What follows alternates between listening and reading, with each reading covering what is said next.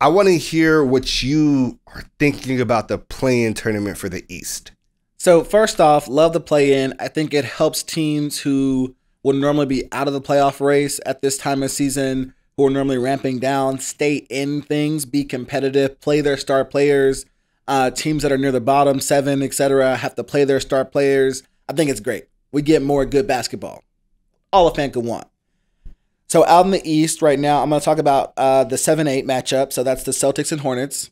I think Celtics win that. That sets up a Celtics-Nets series, which I'm very excited to see, both because the Nets have not been healthy all season, and the Celtics, despite not having good play for good chunks of the season, have looked decent lately, and I would love to see them against the Nets and see the Nets try to sharpen their blades, so to speak, against the young Celtics team. That would then lead us to the Hornets playing the winner of Pacers-Wizards. I think the Wizards win that matchup really easily. And so we have a Hornets-Wizards matchup.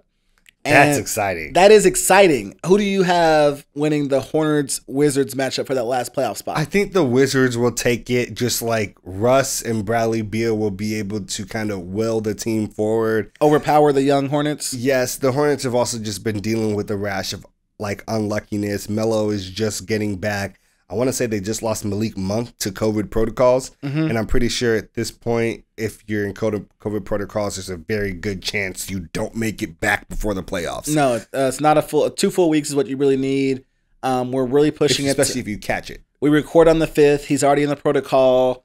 So if he catches it, he's out until probably the 19th, 18th at least. But if it's just the contact tracing thing, maybe he could be back. That's important. So I'm just feeling like the Wizards will be more full strength and they will just be able to overpower them. And it's interesting to me because I actually am really going to love the play-in tournament for the East. Generally, the playoffs for the East are kind of boring at the beginning. It's like the top 3, 4 seeds are pretty decent teams. They generally mollywop the bottom seeds real quick. Yeah. Get them out of there. We remember LeBron doing it for like a decade. He's like, game 5 is your game 7. You're going home. Like, it's generally not very interesting, but I think it's going to be very interesting, particularly just like the play-in tournament. We'll get to see some exciting people play. These are actually some talented stars in the play-in tournament. I think it sets up a good matchup for the Sixers as well, playing the Wizards in the first round. We want to see Joel Embiid and Ben Simmons, what they do against Russ and Bradley Beal. I think Bill will take it as he wants to shine. He wants to prove that he can do it, that he's the guy, that all he needed was a little bit of help, and Russ finally showed up, and here they go. I mean, Russ is on a historic tear, assuming that we're right and the Celtics and the Wizards get out of the play-in tournament.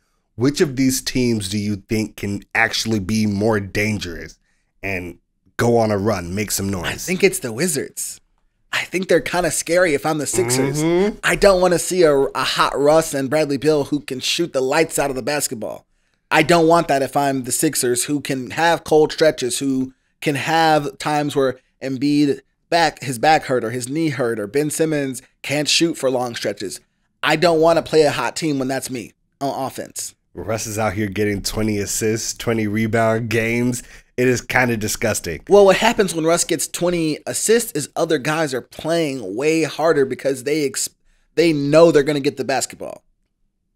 I think that's kind of maybe the turning point for this Wizards team is Russ is going to shoot the ball a lot less and just kind of impose his will. Yeah. Impose his will because he's also on the block. He's on the board. He's on the block, getting the board. He's bringing it up the court. He's initiating the offense, deciding who gets the ball, when they get it. He is playing point guard like no one. He's no one in the modern era. No one in the modern era. We don't really appreciate what he is doing enough. Listen, I got Matt Love for another point guard. We're going to talk about in a minute here. But Russ is great. Russ is an all-time great. You should enjoy watching Russ while he's still here.